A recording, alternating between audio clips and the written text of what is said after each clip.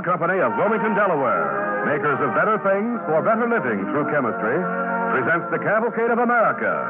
Tonight's star, Loretta Young. Tonight's story, The Port of Missing Men.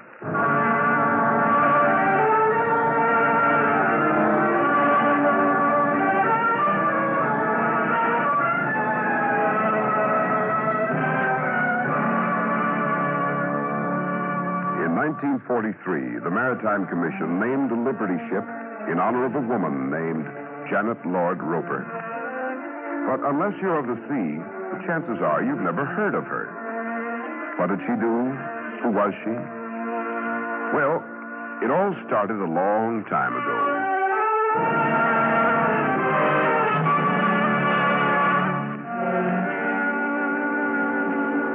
The place, Calcutta. The year, 1885. All right, come on, snap it up. Let's go. Line up on deck here. Higgins. Yes. Landowski. Yes. Mills, Robert A. He ain't aboard, sir. Jump ship? I seen him in the alley by that waterfront clip joint last night. 2 natives was working him over. Last I seen, they was dragging him off somewhere. All right, here's tough luck. Sutton, go to the shipping office. Get a replacement right away. We're shoving off by noon. Next port, Boston.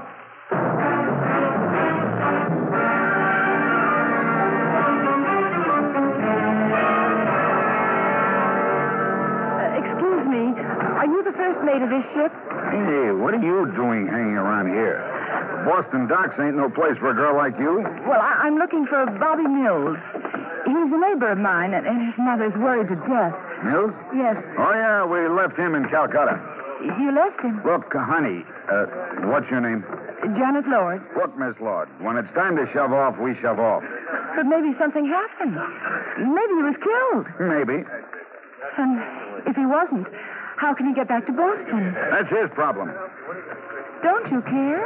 Look, sister, I got my own problems.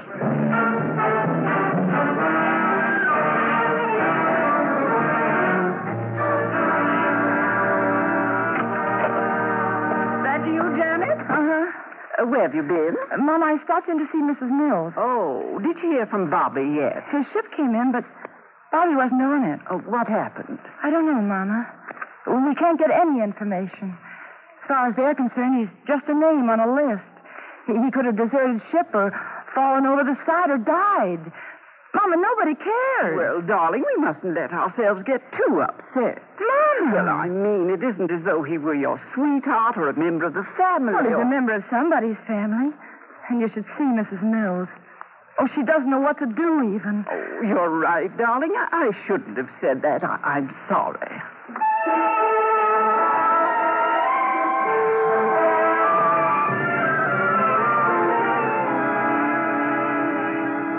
We never heard from Bobby Mills. He was swallowed by the earth's indifference.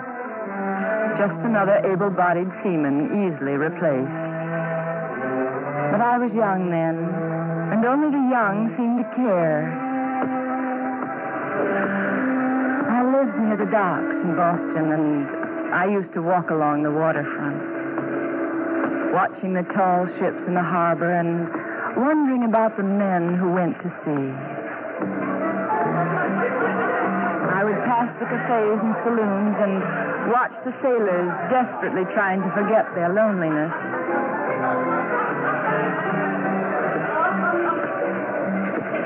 And then, down at the end of the pier, I'd stop a while and listen to the singing that came from the Seamen's Friend Society.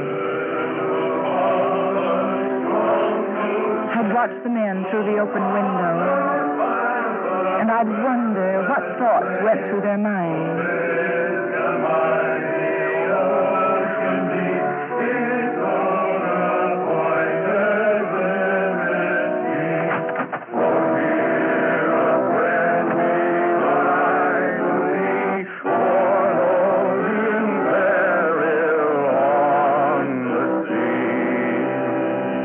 Now, there's some coffee and donuts in the main lounge. God bless you all. Excuse me, sir. Oh, you startled me. I didn't see you come in. Well, I was standing outside the window. I hope you don't mind. I finally got up the courage to see what it looks like inside. Not at all. I saw that sign on the bulletin board, the one that calls for volunteers. Oh? Well, I volunteer. Well, aren't you a little young for welfare work? Well, you don't look very old yourself. Well, usually we get women much older. Well, there's nothing on the sign that says you have to be a certain age. No, I admit that. Then you'll let me? Well, it isn't up to me, but I don't think they'd... Well, you see, you're a very pretty girl, and some of these men haven't seen a woman for months. Well, in that case, I think they deserve to see a pretty one. Yeah? All right, I'll take you to see the director, if you like. Oh, thank you. You know, I was watching these men. They all look so lonely and bored. It seems to me the only reason they're here is because they have nothing else to do. Yes, you're absolutely right. That's one of our biggest problems here. Oh? The men either don't come to services at all, or when they do, it's just to kill time. I can't seem to get their interest. Well, could I try to help? Well, frankly, I don't think you could handle them. They're a tough lot. Why, you ought to be ashamed of yourself. You sound just like everybody else, always looking at the sailors as some sort of dangerous delinquent. Well, I happen to think differently. Why, any man who wants to spend his life on the sea has to have a lot of the little boy in him. And a lot of poetry in his bones, too. Take any man who's ever stood alone on the deck of a ship and seen a spot where the ocean meets the sky. Each of these men, I'm sure, has wondered about God. How old did you say you are? Well, I'm old enough to know a sailor's a human being just like anybody else. Did you tell me your name? No, I didn't. Well, mine's Ed Roper. Oh, Janet Lord. Lord? Yes. Well, no wonder.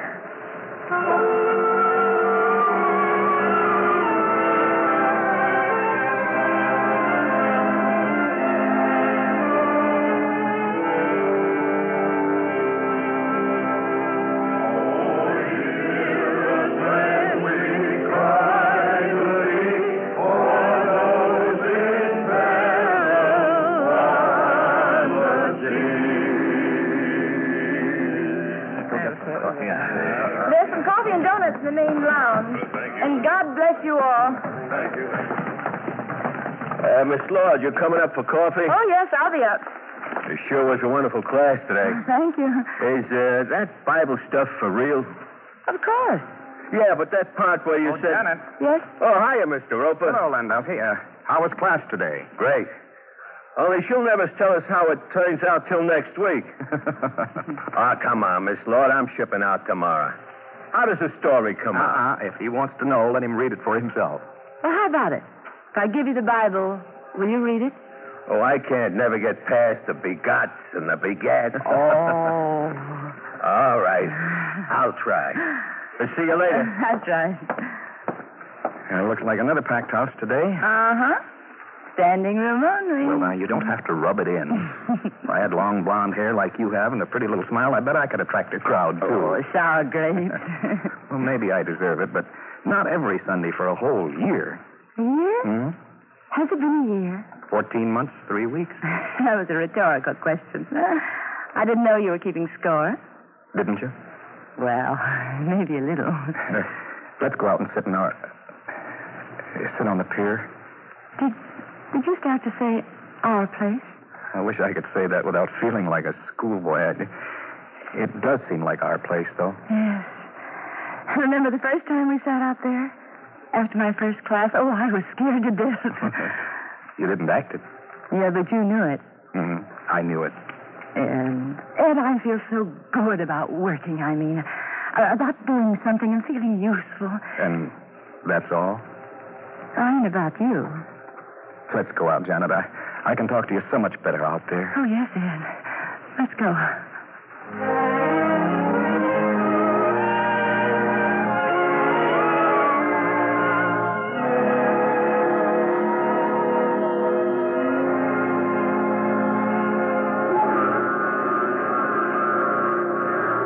Listen, to those tugs out there? Ed Roper, you're not going to change the subject again. Oh, but Janet, it's ridiculous. I know. That's what my mother said. Well, you'll never have a real home, no roots. I know. And probably no money. I know. Well, it's impossible. Look, will you ask me or not? Well, Janet, you know I want to, but I can't. All right. Then I'll ask you. Ed Roper, I'm a silly little girl who happens to want more out of life than a well-stocked pantry. I don't believe a woman's place is under glass. I want you, Ed. And you want me. Now, come on. Stop being so noble. But, Janet, we're not going to have time to be martyrs. We've got a whole life ahead of us. And it's exciting. Isn't it, Ed? Kind of like the sailors. We're starting out on a trip, a long and wonderful voyage together. Oh, together, Ed. Together. Oh, my darling. But there'll be a lot of rough weather ahead, Janet. I know. God help us. Oh, God will. He helps all sorts of people. You can count on that. You can? Oh, sure. That's God's profession.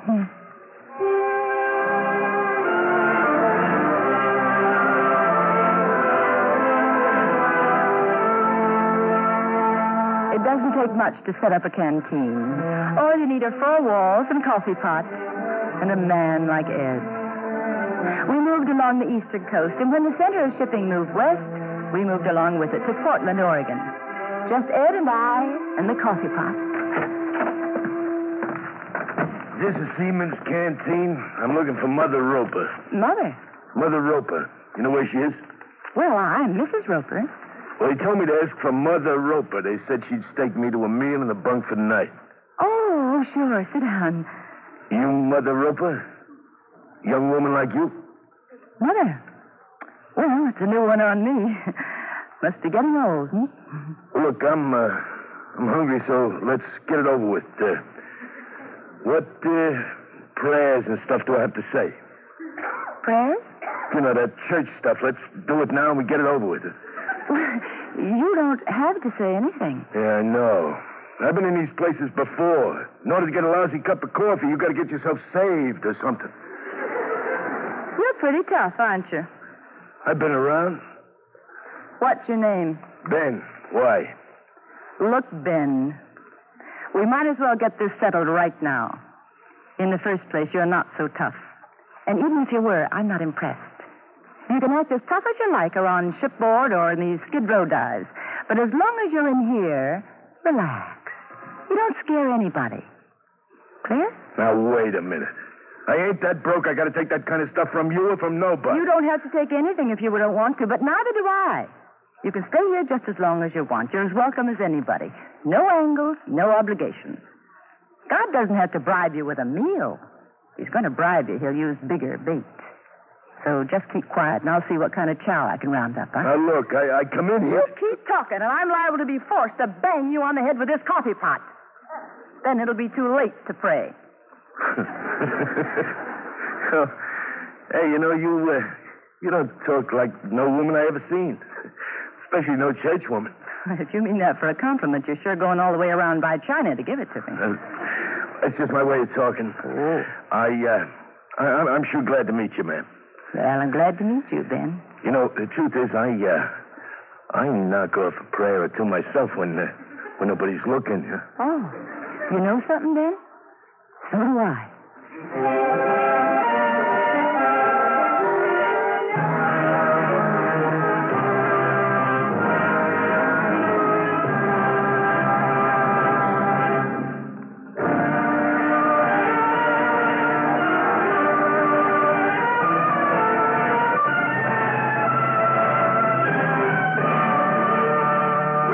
Our DuPont play starring Loretta Young as Janet Lord Roper. Janet Lord Roper was a girl, and then she was a woman. She had 3 children and a husband and a world full of friends. Because no one seemed to care about the men who went to sea, she set up a canteen in Portland, Oregon in the early part of this century. Here, she not only gave food and comfort to the sailing men, but kept in contact with them throughout the world. Ed, you see this? What? This card from Ben. Who? You remember one of the sailors who came in the canteen last year? That big fella, you know. Oh, yes. Oh, well, what's he say? Oh, just hello. Ed, what's the matter? Nothing, dear. Ed, you've been feeling terrible for months now. Will you go to a doctor, or do I have to drag you? I feel great. Now, please, stop making a noise like a woman. Ed, do me a favor. Go to bed early tonight. I'll lock up. Huh? Got too much to do. Look, you won't be able to do anything if you don't start taking care of yourself. Now, just because all these sailors call you mother is no reason to start mothering me. I feel all right. Now, don't talk me into being sick. Oh, I wouldn't say for sure, but I think you're the most impossible man I've ever seen. You like impossible men? Well, this one I do. See? So what's the argument? Oh, please, darling, go see a doctor just to shut me up, will you? When I'm sick, I'll see a doctor. Right now, I'm fine. Now, if you can spare a kiss for your very healthy husband, it never fails. The minute I get you alone. Come in. Excuse me, I'm looking for Mother Roper. You might as well face it, honey. That looks like your name for life. Sir? Oh, pardon me. I was talking to my wife, Mother Roper. It's just a local joke. I'm Mrs. Roper. Could I help you? Would you two excuse me? Yes, of course, sir. I hate to bother your name, but, well... Oh, come here. Sit down.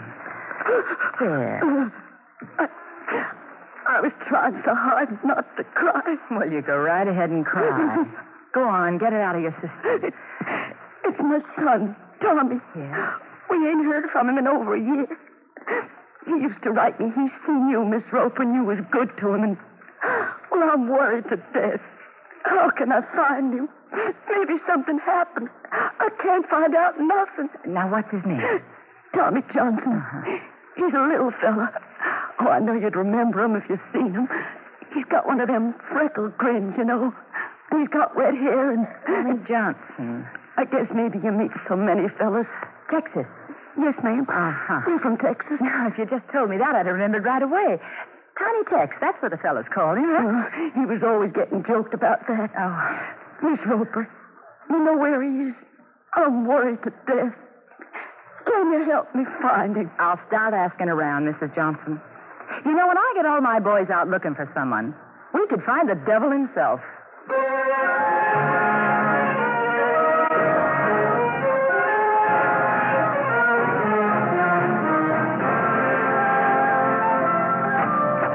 Clear the decks. I'm a hungry sailor, and I'm coming aboard. Ben. Mother Roper, the love of my life. Ben, after all these months, my goodness, it's good to see you. Oh, now, never mind the flattery. Just close your eyes and open your hands. Huh? What is it? Never mind. It's just a little something I happened to pick up in Algiers. Ben, a necklace. Now, look here. How many times do I have to tell you not to bring me anything? What could I do? This Algiers fella comes up to me and he says, "Here, give this to Mother Roper." Now, could I refuse? Oh, you're a hopeless case. You know that. Sure. And by the way, do you remember that kid you was looking for, that Tiny Tex? Yes. Well, I seen a guy in Shanghai used to sail with him. Oh? Says the last time you heard of him, he was aboard the freighter Montauk. Montauk. Mm-hmm. Montauk. Now, who do I know aboard that? Slim Patterson. That's who, all right. Slim Patterson, you know, he's... Wait. Now, look, are we going to stand here all day talking about another man, or do I get me a cup of coffee? Sure, Ben. Sit down. I'll get it for you. How's them three little girls of yours? I bet they grown a foot since I last seen them. Oh, they're just fine. And Mr. Roper, how's he feeling? He's fine. He's just fine, Ben.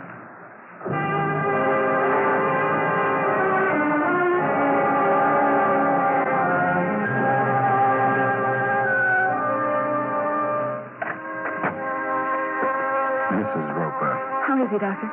you've got to keep him quiet. Yes, all right. Very quiet. Doctor, is it serious? How long? He may not get through the night. Mrs. Roper, I'm sorry.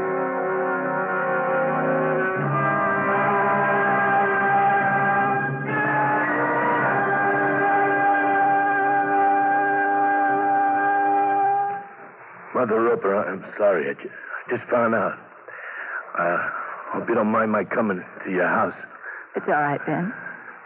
You know, when they told me at the canteen about Mr. Roper, Well, ain't there something I can do? The fellas wanted me to ask you if there was anything at all that we could... No, thanks. Oh, let it out. You're all the time listening to our troubles. Come on, get it off your chest. Oh, Ben, it won't be the same without Ed. Ben, how could God do this?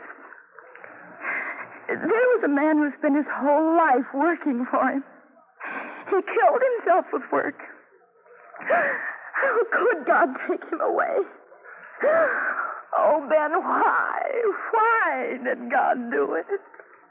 I guess you know God better than me, but if he'd done it, he must have had his reason. I don't know, Ben. I don't know what those reasons could be.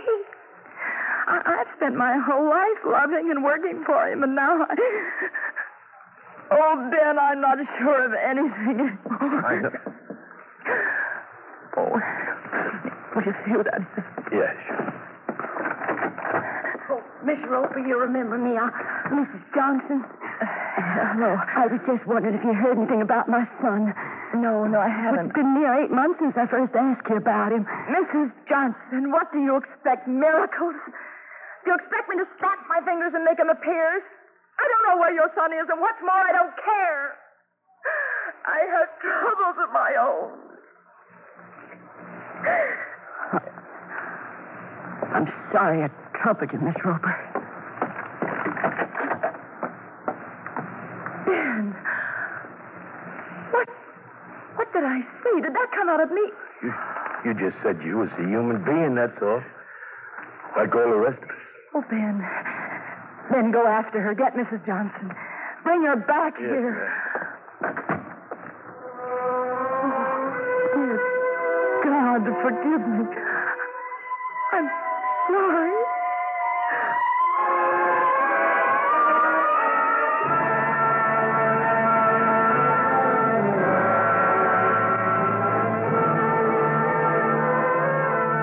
It's all right, Miss Roper. I didn't know. I can't apologize enough, Mrs. Johnson, or thank you enough. Thank me? Yes, I had to go through it, I guess. We all have to taste a certain amount of humility. Well, what I mean is, God used you as an instrument to show me that I'm a human being like everybody else. Just as many faults and as many good points, and no more. And I want to thank you for making me realize it. Well, I don't understand. Well, I was mixed up and I was hurt and I didn't know where to turn. And when I questioned God, he sent me an answer. That's you, Mrs. Johnson. Miss Roper. Yes. Yes, you. And we're going to find your son and lots of sons before I'm through. Oh, I've got to work twice as hard now. Because now I've got to work for Ed. For Ed, too.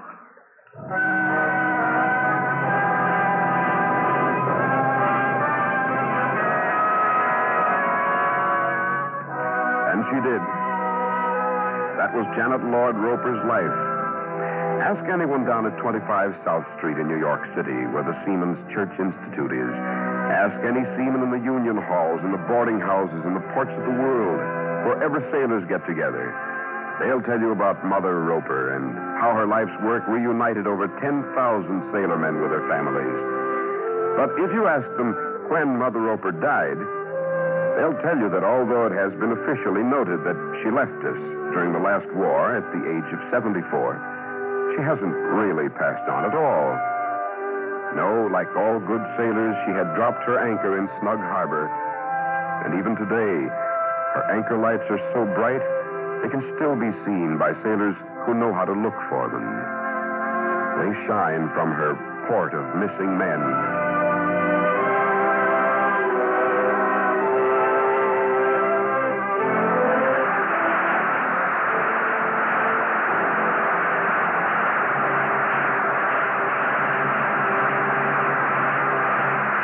Our thanks to Loretta Young and the Cavalcade Players for tonight's story, The Port of Missing Men. Tonight's DuPont Cavalcade, The Port of Missing Men, was written by Arnold Schumann and adapted from an article, Mother of Missing Men, by the late Frank Laskier, published in Lookout Magazine. Original music was composed by Arden Cornwell, conducted by Donald Voorhees. The program was directed by John Zoller. With Loretta Young as our star, you heard Vinton Hayworth as Ed Roper, Bill Zuckert as Ben, Harold Huber as First Mate, Danny Ocko as Landowski, Ida Heineman as Mrs. Lord, and Ruth York as Mrs. Johnson. This is Cy Harris speaking.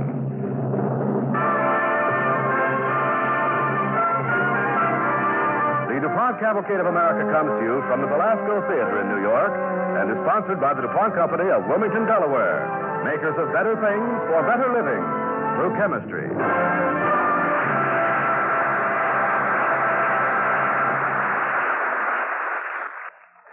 Next, Hollywood Theater stars William Holden on NBC.